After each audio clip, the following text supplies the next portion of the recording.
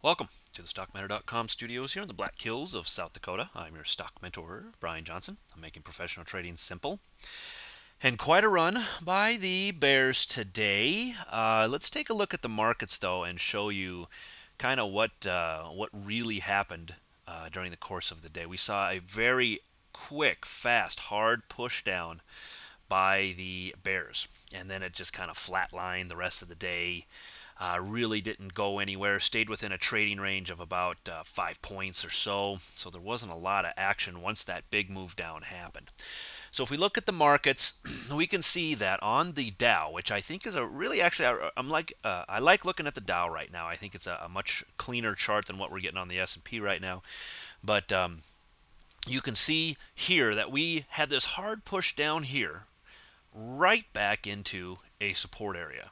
This is should act as very strong support down here. I would not be surprised to see maybe a small push below it just to retest the bottom of this trend line here and touch the 200 period moving average on the 60-minute, and then maybe a bounce from there. I was wondering if we might get it today, and we didn't. Towards the end of the day, I expected it to happen a little bit earlier in the day. Told my subscribers to be watching for potential breakdown to certain areas, and didn't evolve. I really thought it would, but we didn't see it today. So maybe we see it tomorrow. Maybe in the overnight. Maybe we gap down and open up here. I don't know. I think consumer confidence numbers come out tomorrow, so that might make a difference in where we start the day.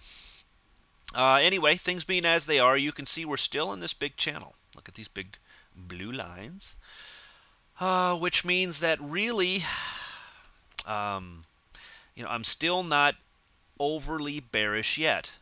I like what I'm seeing in here. I'm starting to get some very good information in these moves here. But if we break this to the downside and get down into here, as I spoke about in the weekend video, this is really what I want to see from a bearish side. Until that happens, this is still, really for all practical purposes, could still be construed as just a big bull flag. So we still want to be cautious. Once again, I'm just letting the charts tell me what to do. I'm really not going to try to be overly bearish or overly bullish. I told you guys I'd love to get bearish, but I can't because the charts haven't told me that yet. They have told me to get bearish to a degree, but not to a really great degree by any means quite yet. So this still kind of looks like a big bull flag. Take a look at the Dow on a daily. Very, very logical place to end the day, right at the 20-day moving average. I don't think this is true of all the indices, so we'll have to take a look.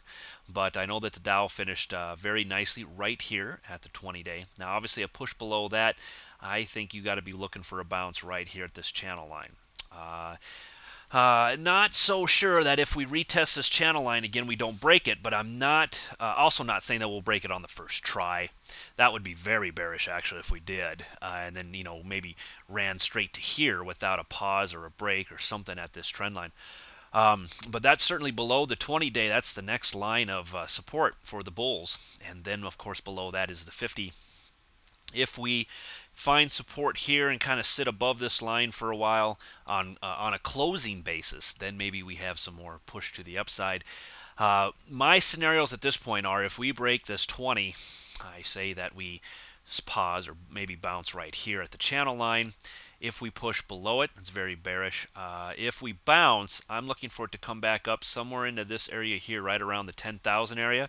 And then I'm going to be watching it extremely closely to see if it's going to break back up and above the 10,000 area. If it doesn't and rolls back over, I think on that next repeated touch, then it breaks through. So I guess what I'm saying is if we touch the bottom of this channel line, and I've said it before, I'm not convinced that we make it to the top again. So we will be watching this very closely as we push forward. NDX on a 60-minute, you can see sideways action. Good. I mean, look at the big move straight down by the NASDAQ, but it's still sideways. You draw two lines, one up here and one down here, and there's no direction. So there's no panic either way. There's no panic for the bears. There's no panic for the bulls. We're just in a trading range right now on the NASDAQ. If you want to take a look at the daily, this dotted line, of course, still holding as resistance. We haven't gotten back up there, but look at where we came back to. This very strong line of support right at the 17, between the 1740 and the 1755 area. Here we're sitting right on a ledge of support. Below that obviously touches the 20. Then you have your channel. Then you have your 50. So it's still, the NASDAQ overall still hanging a little bit stronger than what the rest of the market is. On a weekly, first day of the week, not going to worry about it too much. The SPX on a 60-minute. Now look where it's gone. Okay, it's actually closed below the 20-period moving average on the 60-minute. And you can attribute a lot of that, I think, to the banks. The banks did not do very well today, and that was a big reason that the S&P led things lower today. And it was the leader. It was down the most of all the indices. So back here to a support area, though. This was a support line I had drawn in. Once we got this breakdown here, I got some more information, was able to draw on this line. So this is just another support line to go in conjunction with this one. I like that they're nice and parallel. It has closed below the 200, which is bearish, but you know, we still have another day. We might see a bounce that takes us back up and above it. If you look at the Dow, you remember we're not below this yet. So we'll be watching the S&P tomorrow to see if we get a bounce. This one did close below the 20-day moving average. But interestingly enough, it found and stopped right at a previous trend line I had drawn in here. This one goes back just a little ways. It goes back even further than this. But you can see this thin little line that I might actually darken now since it's actually come back into play. And you can see that, so while it did break and close below the 20-day, it stopped right at this previous trend line. So we still have tomorrow to see what happens in the markets. Do expect a little bit of a bounce tomorrow, actually. Maybe a consolidation. We've had some pretty big moves here now. Yet today was a pretty big move to the downside. For day traders, it's awesome. You get a lot of movement in that, and you like to see that kind of movement when you're playing a day trade.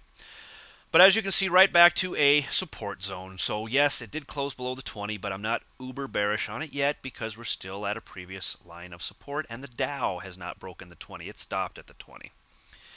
The SPX on a weekly, still one day into it, but this is interesting to watch. See how we've already broken out of this rising wedge, and now we're coming back to retest this previous, what was resistance area.